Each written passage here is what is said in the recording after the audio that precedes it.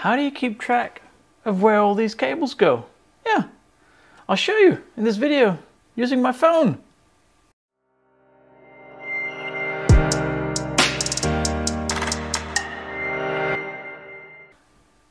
So I don't know about you, but I have a bunch of these patch cables. Not a lot, granted, but there's enough, and I don't know where they all go. So if I ever want to figure out where any of these lead to, what device, if I'm troubleshooting something, I have to go into the network controller of Unifi, and I have to figure out where the port goes, and then figure out what that cable is, etc, etc. And it's not terribly difficult when I only have like 20, but it could be easier. And luckily, Unifi has a feature in the network controller app on the phone, both Android and iOS, called AR, augmented reality. So in this video, I'm going to show you what that is and how it works. Now, it's not a new feature. It's been out a couple of years in various forms, mainly on iOS and then on Android second, but it worked really well, and I thought it'd be worth just showing it in case you didn't know. Yeah. So I have a Dream Machine SE, which I did adopt, which I migrated from my UDM Pro in the previous video, linked there. And then I have a 4-port switch as well. So I've got 2 different devices. And in order to use the AR, which is in the network app, and I'll show you in just a minute, you need to have the network app on your phone, iOS or Android. Any modern version will do. It's been out so long that I doubt anyone would have an as older version that it wouldn't work or wouldn't have the feature. And then you need Gen 2, I believe they're called, devices or switches that have the little display you can see there with the pretty colors and pretty little graphic. And then that's pretty much it. That's what you need. Let me show you how it works. All right, so I'm about to open the network controller app. And I just wanted to show you what happens on the actual devices. So as you can see now, there's this pretty graphic that's sort of floating around. It actually has a function, not exactly the floating graphic, but let's see, have a look at this. As soon as I open up the network controller, these will change. There you go. See, they register that the app is open on the phone, and they're sort of ready to go kind of thing. Now, if you're familiar with the network controller on Android, you can see it. Well, it's right here. There's general stats. You can see your devices. You can see the clients that are on there, etc., etc. But on the front page here, on the dashboard, you can see that there's the general stats, but there's also a little tiny button called AR. So have a look what happens when I press on the AR on the physical devices, on the little screens there. So I'm going to press AR, and then the devices or it contacts the controller, and it knows, there we go. See how they changes? And that is actually a unique pattern that is now on those that is used to identify devices. So I'm going to scan, you can see my printer here and my books. I'm going to scan the entire rack, as it's called. There we go, completely ready to go. So it's noticed that they're there. I then have to scan each individual device here. So you can see I'm going to point the phone out of there. There we go. So that's done the switch, 24-port switch, and then we're going to scan the UDM SE. There we go. Shaky, shaky hand. Come on.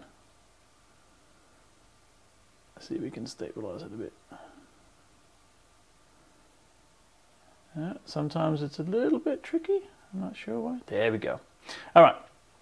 So now it knows, see, which is the primary 24-port switch, which is the name I've given it, and well with UDM SE, it's also the name I've given it. So it's got my public IP address, my styling address, and it's got my internal IP for that switch. So it already knows what they are. And then there's a little overlay you can see here. Now, I've scanned all the devices I have, so I can click next. There we go. So now it knows where they are, and it puts a little overlay, you see a little black box. So I can switch between them just by moving the phone up and down. It'll switch between them. So I want to look at the switch, and I can then scan over here. Look at this. And it puts the ports on them. And I can, move the phone in closer, and it'll show me all of the Unifi devices that are connected. So there's the garden camera, there's the Lego room access point, there's the media room, etc., etc. And it's pretty damn close to being perfectly overlaid. Like, it's really well done. So you can see here, So those are not Unifi devices at the end there. That is why there is no graphic that shows what it is. But there's another really cool feature. Of course, I can click up and down here, so I can go between the two devices if I can't get it to do it automatically. And now I'm looking at UDM SE, and you can see here there's a switch there that's hooked up to that, which actually is just up there. It's not completely accurate, but it's not completely wrong either. So a really cool feature that I like is, apologies for the shakiness here, but I can click the little looking glass here, and I can search for a device. So say I can't figure out where my, say, media room access point is. So I press on that, and you see that goes bloop, bloop. It's like a beacon to where it is. So I can go over here, and there it is, and it'll flash, and it'll tell me exactly where it is. That is really, really cool feature. I really like that a lot. So I can say, yeah, I found it. I can cancel that. There's a little settings menu here. You can remove the scanned devices, so if you want to start over again, or you can just cancel it. But yeah, that's how it works. Makes it really easy to find any Unifi devices. Now, I have heard some people say it works also with non-Unifi devices, like where's my printer attached on my computer, but I haven't managed to get that to work. So if you know how to get that to work, let me know in the comments. So that's really cool. But yeah, these pretty pictures here actually mean something. It's like a QR code almost that identifies each device on the Unifi network. So that's really cool. Yeah, excellent. So yeah, I hope you like that feature. I think it's really neat. As a tech nerd, I think it's a very cool feature. But you might be asking, what do I really need it for? And I gotta admit, it's a little bit gimmicky, but imagine you had like 20 racks or 10 racks with 20 switches in each. 48 port switches, like a lot, right? And you got to figure out where the wall plug for, ABR-26-P is, right? You can actually then use the search feature if it is a Unifi sort of connected thing, and you can find out where that is, where is that plug, and it'll beam you to it. Makes it really quick to find out where a particular point is if you've named them correctly. So that's a really useful feature for that. I just like using it. I think it's neat. I like how accurate it is. I think it's well done. But let me know in the comments. Do you use it? Do you want to use it? Would you use it?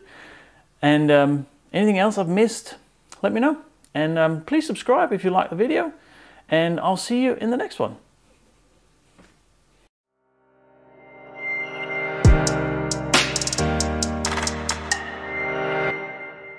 I think that you need a particular version.